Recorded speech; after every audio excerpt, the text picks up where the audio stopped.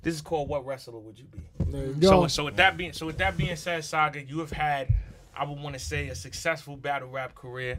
That in my opinion, really took off in 2014. Yeah. You know what I mean? 2014 went 2022, 8 years. You know what I mean? Consecutive body of work. You know what I mean? A household name to many.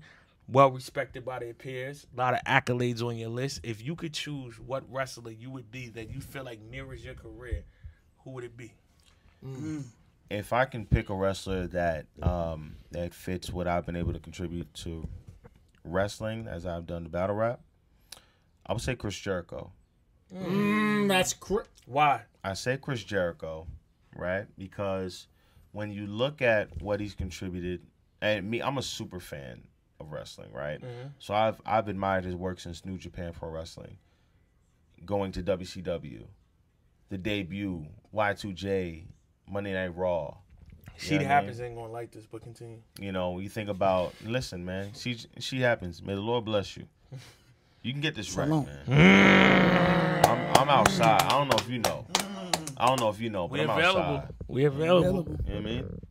I think of what Chris Jericho offered to wrestling and how well he was able to rebrand and remarket himself to different eras and still remain a level of conversation, and how I was able to rebrand myself from just like young Christian kid to NWX Saga to the Four Horsemen Saga or even Sensei Saga. There was always a sense of conversation to be had around my name, whether good or bad. Like, there was always something there, and there was always a rebranding with every era that I played a part in. So I would say Chris Jericho because he rebranded himself amazingly and was still able to create a conversation around his name, whether it's the list Chris Jericho or the Y2J Arms Out Chris Jericho, or even now in his AEW tenure right now, the OG Chris Jericho. Wizard. You know what I mean? Like, and it's like how we still able to put on quality matches. I'm still able to put on quality performances, and I think that's what best fits. Shout out to Chris Jericho. I got a picture with Chris Jericho. It was at Del Frisco's 5 years ago. Del Frisco. I want to add on to that real quick, took a picture. just because that is actually my answer too. I was gonna say Chris Jericho. Yeah, you don't say. And also, I want to say when Chris Jericho first started in the time he was in, I think I could see the impact and a bunch of other like technical submission-based wrestlers hop out. And if you go to battle rap events, there's a bunch of Christian battle rappers now that wasn't even a thing when I had first started watching. So I think the impact is there and it's clear, and I think that can be traced back to Saga. So I just wanted to add that because I also agree. I think Chris Jericho was going to be my answer, and I think that's who you would be as a wrestler. Okay. Warren, who you going with? For Saga? Yeah, who you think Saga is? Let's get into it. That's love too, bro. I'm not mad at the Chris Jericho. The way he broke it down, it makes sense. You know what I'm saying? If I had to About say to be somebody, Cody Rhodes real soon. Keep playing. If I had to, I like that. Yeah. Okay. If I had to say someone though, I probably would say Kurt Angle. Mm-hmm. And the reason why I would say Kurt Angle is because, see me, I'm not as tapped in with the battle rap scene like y'all. But one thing I could say for sure that I know about this brother, I ain't know about no quote unquote Christian battle rappers till him. Right. You feel me? I feel like he kicked down, not kicked down a door, but kicked down hinges. You know, whether people want to give this man his flowers or not. Absolutely. And Kurt Angle, not for nothing, one of the more underrated personalities of a very successful time in WWF, WWE. Like, I feel like he's one of those guys that was very valuable, but maybe he wasn't a Rock or a Stone Cold, but shit, excuse my language, but you could put him in there. You could put him in there, and and on a certain day, depending on the day, he could get him too. Anybody, so. For me, I was like, it's tough because you try to like. This man, mind you, this is the footnote. This man has seen me since my second battle ever. Mm-hmm. Right. You know what I mean? Like, he took a shot at me too. Yeah, I did. Hey, don't do it again. You know what I mean? This man has seen me since my second battle ever. You know what I'm saying? I don't want to be cliche, but it's like not only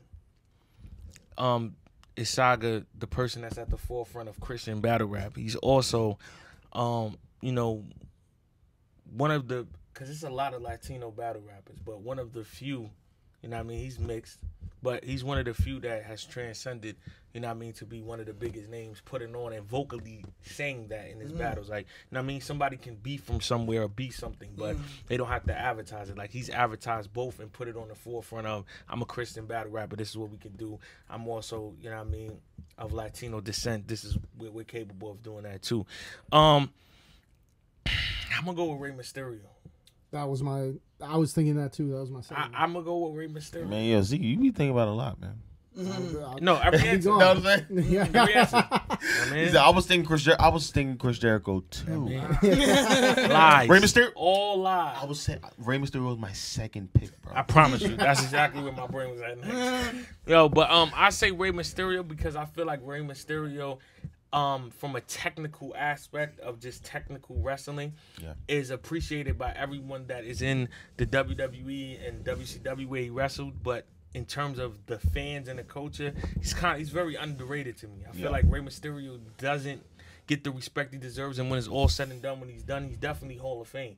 And I feel that with Saga, like a lot of people that are not a technical student of battle rap, because when you're watching battle rap, it's not too many people. If we Sue Surf, shout out to him, we can intertwine this three ways: basketball, wrestling, and battle rap. If you compare the way the Spurs play basketball, only someone that studies the game of basketball can appreciate it. To the naked eye, it's boring. Right. You know what I mean? I even get that with my criticism. All battle rappers understand the techniques and the tools that I'm using when I'm putting this scheme together and correlating it with this movie and using breakdowns, but to the naked eye, it may not be appealing because it's not entertaining and gravitating.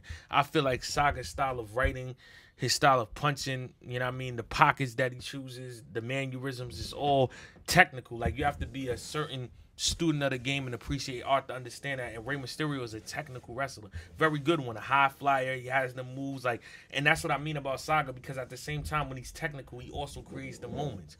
And I mean, Saga versus Ryder, the Eddie Guerrero joint, multiple battles. The Undertaker, the gloves different. The designer, rip off chest. Snake is in danger. He always has those. Those are like, for those I call those the high flyings off the top with the 619s. Right. So he has a bunch of those in his repertoire that makes everybody go, ah. He has those moments. You know what I mean? It's just, you know, the way the storyline or the script may go, they're not just putting him there. But Rey Mysterio, at some point in his career, he was a world champion. I feel like before Saga's career ends, he will get to the place that he deserves to be, which, you know what I mean, in the sense of wrestling, is a world champion. Another Gnome, another Summer Madness, you know what I mean, a big plate with somebody that's there. And I feel like he's appreciated in the culture, like I said, by peers. And I feel like anybody that truly understands and loves wrestling to the T, there's no way you can't doubt Rey Mysterio is a legend, a pioneer for putting on for his country, being one of the smallest people, and, you know what I mean, dealing with the adversity of that, which would compare to the Christianity thing, because when people just hear a Christian battle rapper, it's like, what is he about to do? Yeah. You know what I mean? When you see somebody that small going against a Batista or Undertaker, it's like, you know where your bet is placed. And then Rey Mysterio does what he does. So let me